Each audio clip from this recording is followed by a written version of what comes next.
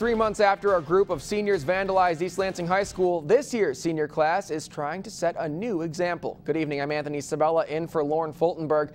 Some East Lansing seniors spent their day off at school doing yard work around the building. As Susan Elcory reports, they hope to start a new tradition their class can be proud of. The graffiti marks may be faded, but seniors are still trying to clean up the image left behind by a group of pranksters in last year's class. It was really hard what happened last year, and a lot of people were embarrassed, not only our school, but our community. On the last day of school, students found seniors 2014 spray painted all over campus.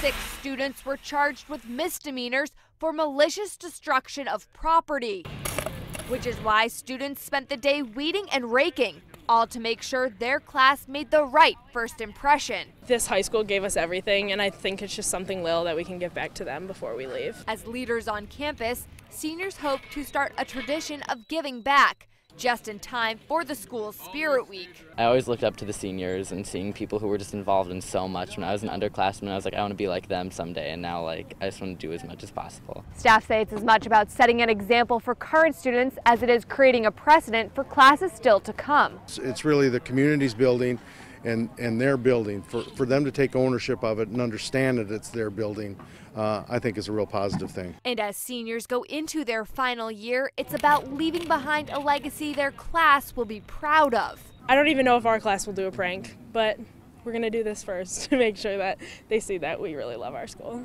In East Lansing, Susan Elcory, Fox 47 News. The East Lansing seniors were not alone today. Brothers from Michigan State's Pi Kappa Alpha fraternity also lent a hand for community service.